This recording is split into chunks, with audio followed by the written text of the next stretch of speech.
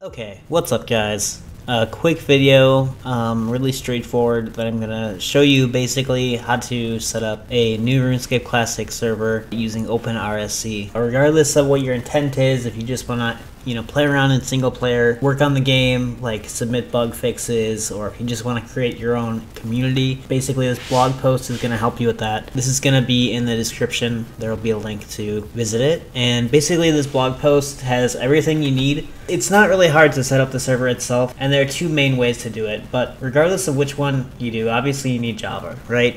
We need Java to play RSC.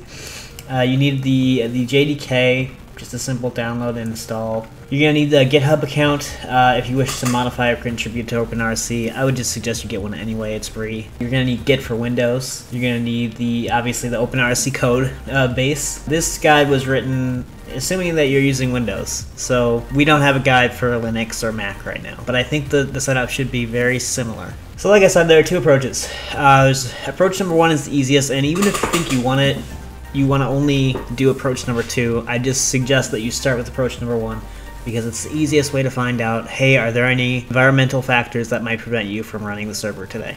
Once you get all these prereqs out of the way, you're going to want to go down here. Pretty simple. You just run a command file, and basically it takes care of the database, the server, and the client. It sets it all up for you. But if you do run into issues with this, you can look at the troubleshooting section. Some common issues are if you have Docker, you want to make sure that's not running. If you've installed MariaDB in the past, you want to make sure that the service is not running. For approach number two, it's very different, but it's not a ton more work. There are a few more applications you need. So I put in detail all the setup instructions you need. This should get you going. So just read through this very carefully and make sure you're setting things up as described. And if something is not straightforward, then please let me know, and I will update this blog post. One thing you may get with either approach, I believe, is you may get unrecognized logging code. This can happen sometimes if the MariaDB SQL connection is sleeping, which usually doesn't happen on like production servers. Like this would never happen on open-rsc, I don't think.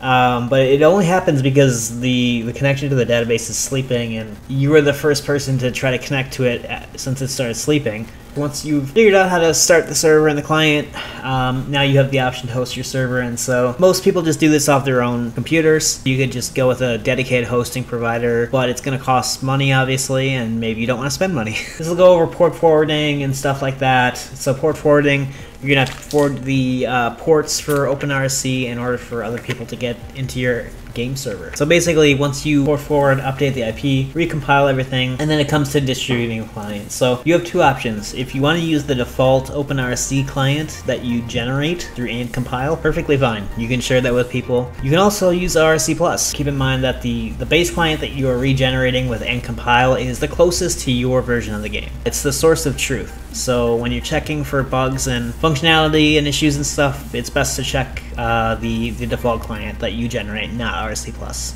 And this step here is really just if you forked the open-rsc repository. Now before you click this, or you might want to copy the link and change it, because you see it says your GitHub account name. You're supposed to obviously replace that with whatever your GitHub account name is. This basically starts a new PR so that you can pull in all the changes from open-rsc.